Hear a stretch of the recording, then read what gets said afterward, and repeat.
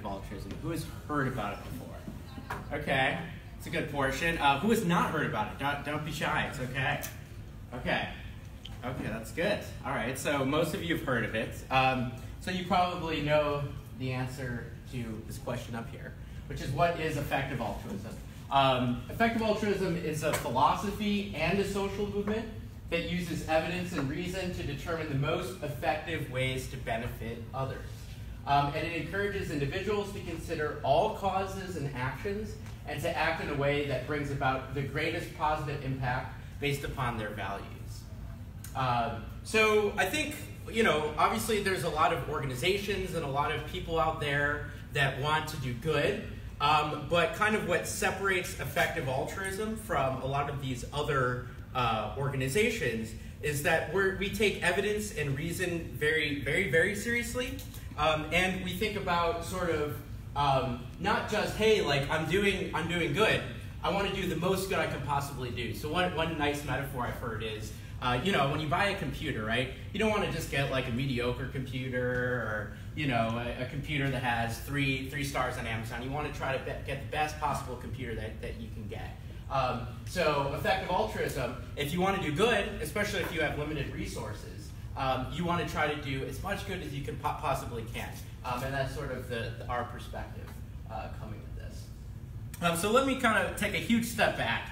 This is probably something that's fairly obvious to all of you, but when you think about the 35,000-foot view of human history, for virtually all of it, basically all of humanity lived on the equivalent of a current US dollar a day.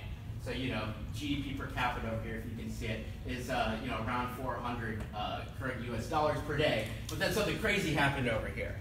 So let's zoom into this a little bit. So this is looking at 0 AD to the present. So the crazy thing that happened here was the industrial and scientific revolutions, which started in Europe and then spread to the rest of the world. And today, average GDP per capita, we'll zoom in here a little more. This is from Google Trends. It's probably a little more accurate. It uses World Bank data. It's around, this is in current US dollars. It's almost 11,000 US dollars per day. So, 1960, virtually, the very grand majority of the world was living right about $500 a year, and today there's this huge growth. So we're living in an extraordinary period of time. When you consider where you are right now compared to like what virtually all of your ancestors have gone through. And it's probably obvious, but I think it's something that people don't stop and think about a lot. And I think that's helpful to think about when we're thinking about effective altruism. And here's some other statistics, which is that probably, I'm almost certain that all of us in this room are probably extraordinarily privileged. So when you think about the 1% in the United States, which is talked about in political discussions a lot, to be in the 1%, you need to make $340,000 a year. I think this is from like 2014. So that's a lot of money. You have to be someone that pulls in a lot of money every year. But to be in the global 1%, it's only $52,000 a year. So most of your students, maybe some of you are in debt and to pay for your studies right now, but there's a good chance if you're here at Columbia University, at some point, probably in the near future, you'll be within the global 1%. And then, the global 5%, I'm a PhD student, I'm living on a PhD stipend, I'm in the global 5%. Yeah, so it's something we don't always think about, but when you take a big step back and you look at this data, I think you will probably agree that we are privileged both temporally and spatially in terms of the vast majority of human history, and also us here in this city, in this country, compared to the rest of the world. So kind of what this all means is that today more of us can make a big difference than at any time in human history. If you were one of those people that lived during the time of the long flat line at $400 per day, you might be able to make the lives of your tribe better, you might be able to make the lives of your family better, but it'd be very difficult to, at scale, make the lives of others better around the world. Now, as you saw from those prior charts, that's changed. So we have the means, and we also have the tools, and I'll be talking about this the rest of the presentation. So anyway, I think what this means is that it's very exciting. It's an exciting time to be alive. when you consider where you are right now compared to your ancestors, when you consider where you are right now in this country with these opportunities compared to the opportunities that many of the people around the world have, we're quite privileged, and it's exciting that we have the opportunity to do potentially a lot of good. So choosing a focus area. So when you think about doing good and effective altruism, you think, okay, which area is an area that I think I can contribute towards and do a lot of good? So here's a very simple framework to think about that. So the first thing is how important. Kind of a way of thinking about this is that bigger is better. What's the scale of the thing you're looking at? What's the scope of the thing you're looking at? How many people are going to be affected? It would be really great if you cured a really rare disease. You might improve the lives of maybe a few hundred or a few thousand people, but maybe there's another opportunity where you could improve the lives of hundreds of millions of people. So this is one thing that's pretty important. Another thing is how crowded is it? Sort of how neglected is it, right? So if there's a ton of people working on something, chances are that there's a lot of people already doing good work and already making a big difference. And if you add yourself onto that, yeah, maybe you'll be one of the people that can make a huge incremental difference. But in general, with these sorts of things, there's something called diminishing marginal returns. So the chance that you'll be able to make a really big difference might be slightly smaller. So thinking about how crowded it is and how neglected it is an important consideration.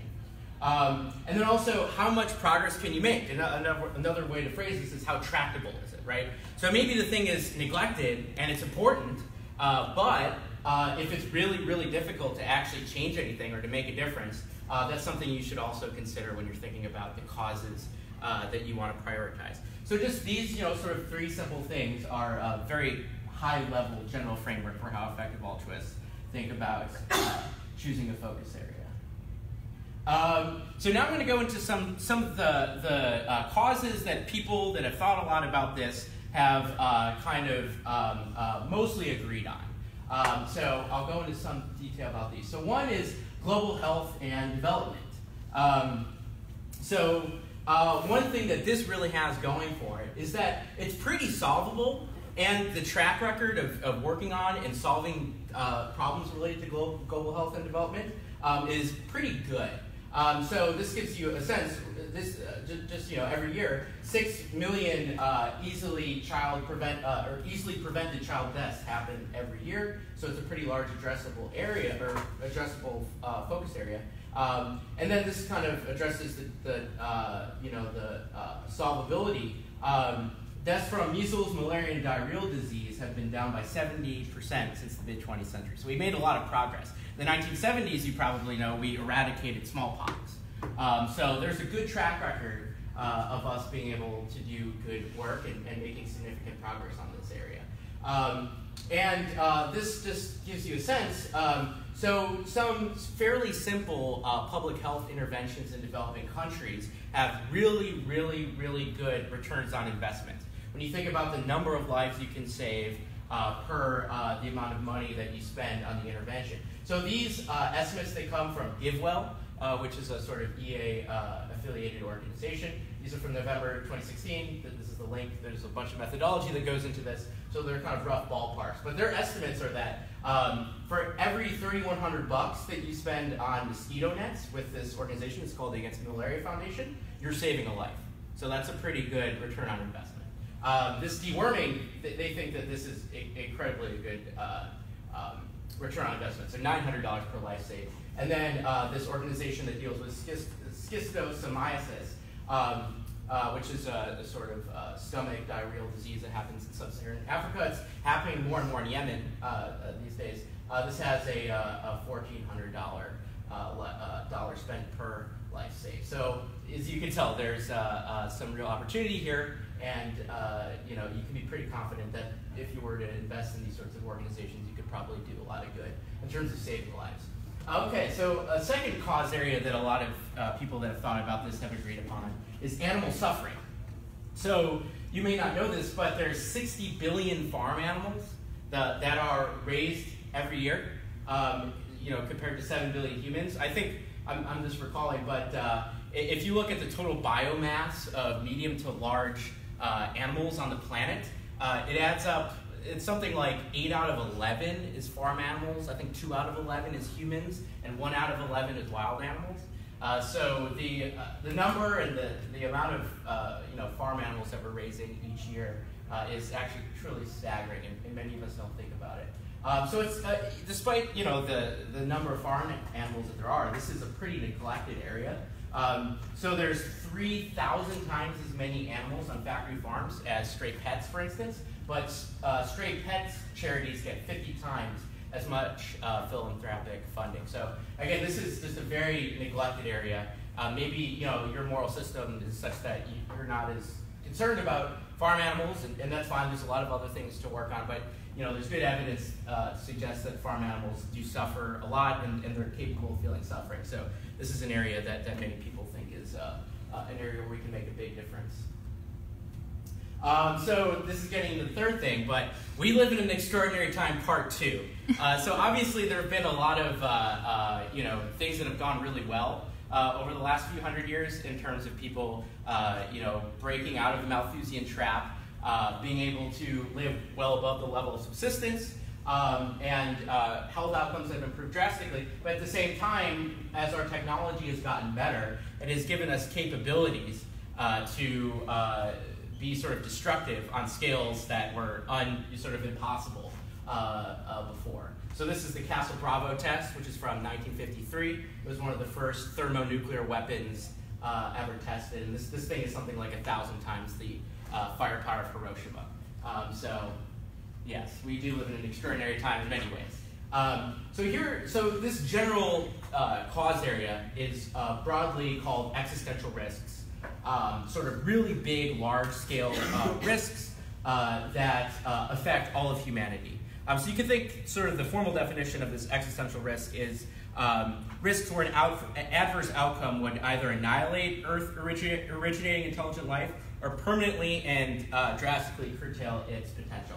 So some of the things that could be this destructive are nuclear war, and then also future technologies. Artificial intelligence could be incredibly powerful. It could be really, really beneficial, but it could also potentially be destructive if it's not carefully dealt with.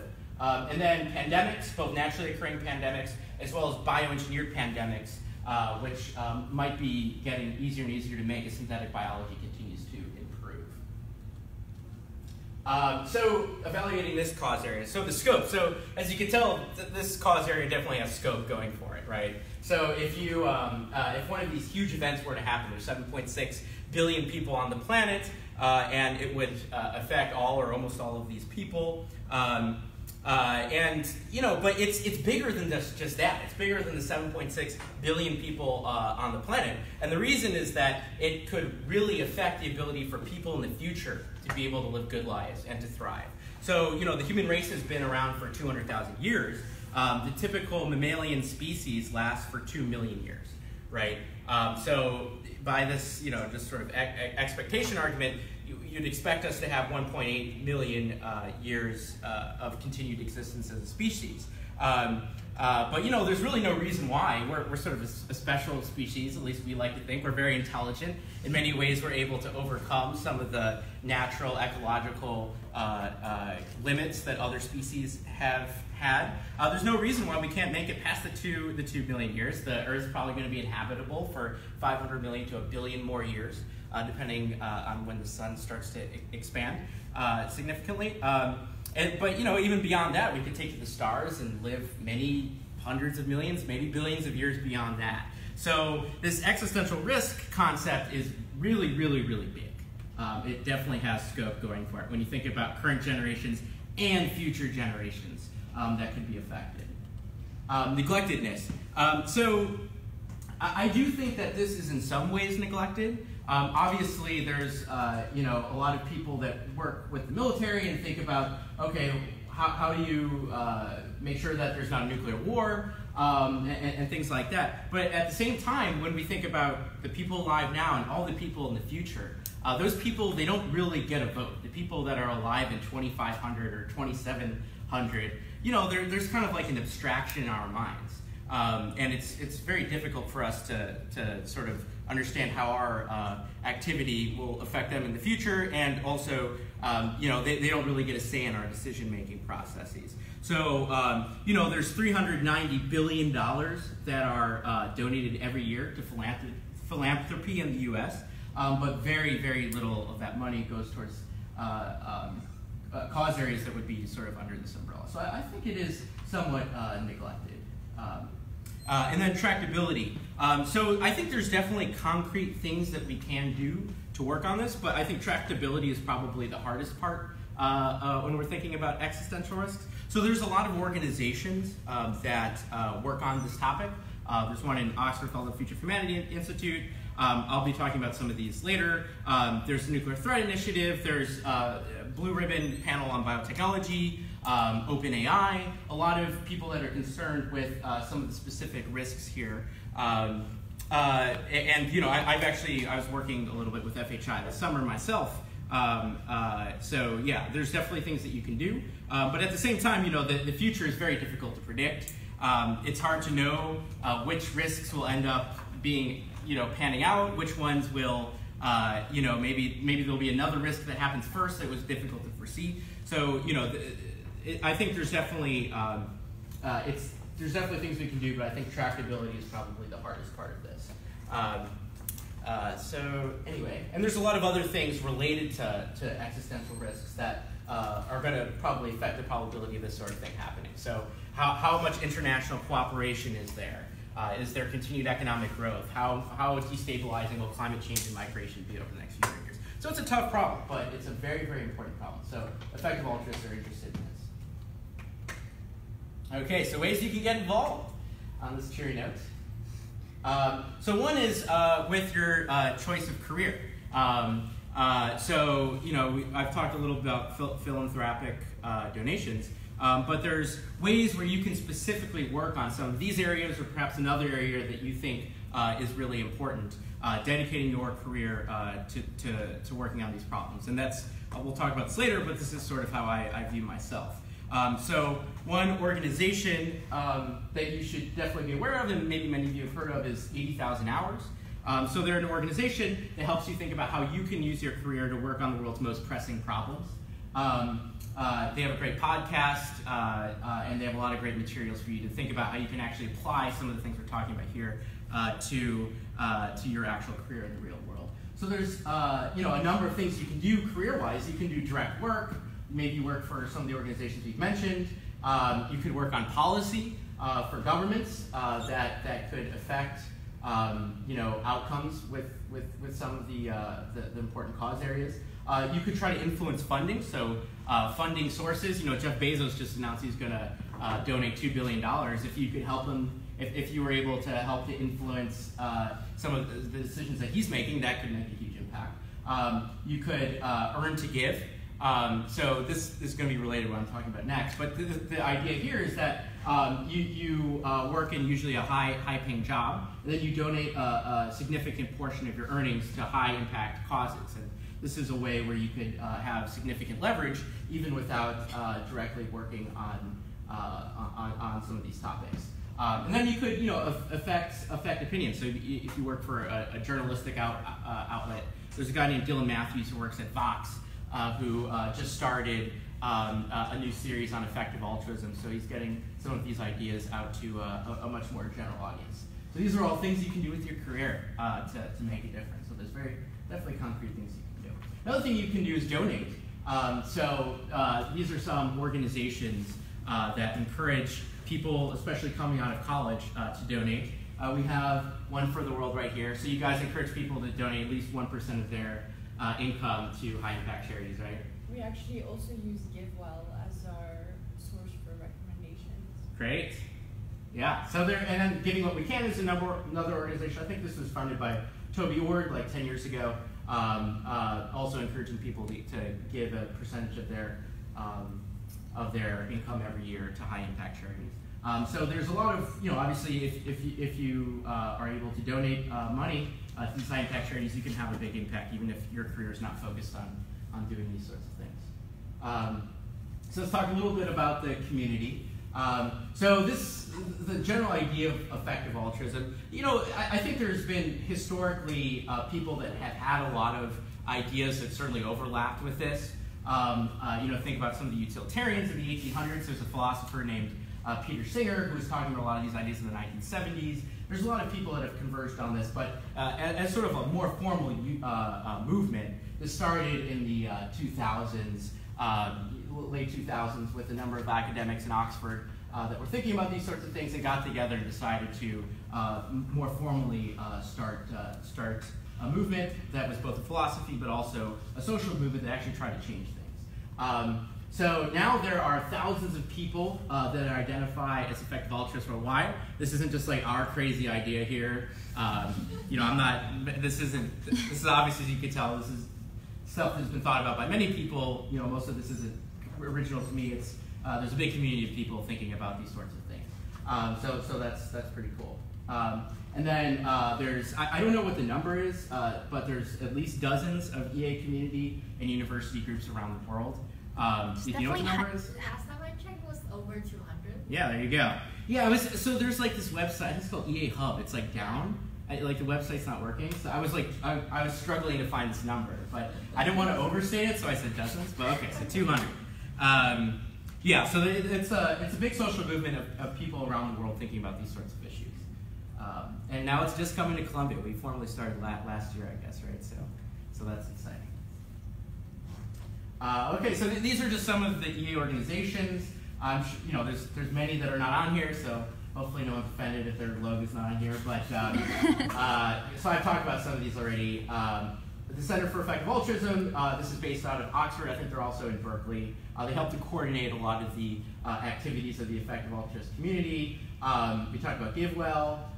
Future of Humanity Institute is based out of Oxford, and I think I mentioned them briefly, but they think about the long-term future and making sure that the long-term future is hopefully a good future. So they think a lot about the existential risks, things we're thinking about. The Life You Can Save, I think this was started by Peter Singer, and it's thinking about donating money to really effective charities that help with kind of that first bucket of global health and development topics in developing countries and hopefully saving a lot of lives. The Open Philanthropy Project, this is a really great organization. They're based out of the Bay Area. And they have a pretty large endowment. I think they're founded by Dustin Muscovitz, or he's one of their major LPs. They think about the places where they can donate their funds where it'll have maximum impact. So they're very effective altruism aligned. Some other ones, this is the organization I worked for this past summer. It's called the Global Priorities Institute. It's at Oxford.